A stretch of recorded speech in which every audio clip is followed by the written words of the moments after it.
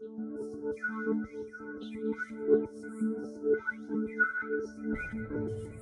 Society for the Environment was set up to champion and regulate the expertise of today's environmental professionals.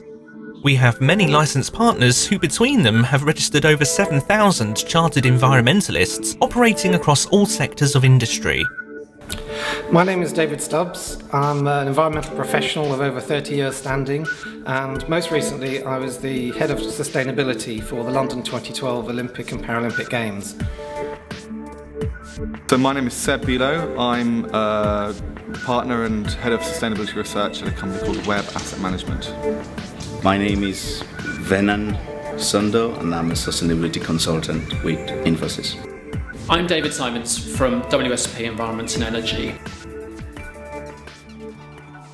My name's Caroline Drummond. I'm Leaf, Linking Environment and Farming Chief Executive.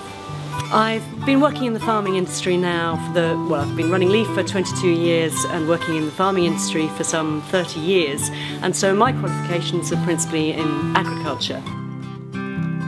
But also I am doing an awful lot of work, and have over the last 22 years, in environmental management, and actually having a qualification to demonstrate the sort of experience that I've had, and also to act as a bit of justification really. It has been extremely useful to qualify as a Chartered Environmentalist. I thought this would be a really good step forward and help broaden the approach I could take.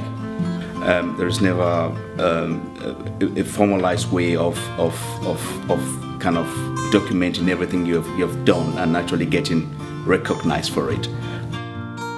The assessment was pretty challenging. I really enjoyed it actually. I mean, the people I met and were interviewed by were, experts in their field, and it was just really nice to meet people who'd been working in the area for a long time and have a really interesting conversation with them. What I think is important about being a C Env is that it gives you breadth.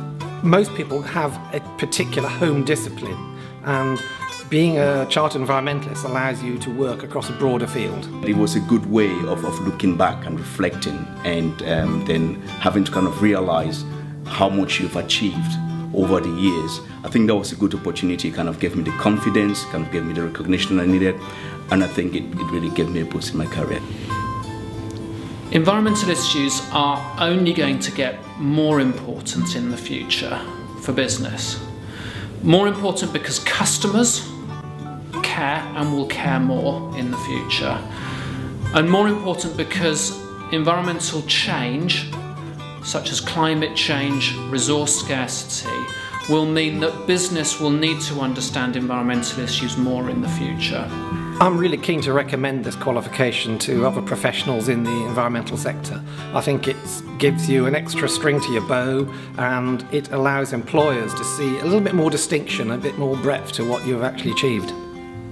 People would always want to be recognized as being capable of helping organizations address those situations. So I'm confident and optimistic that the demand for Chartered Environmentalists is going to continue to increase. I would recommend the Chartered Environmentalist to others.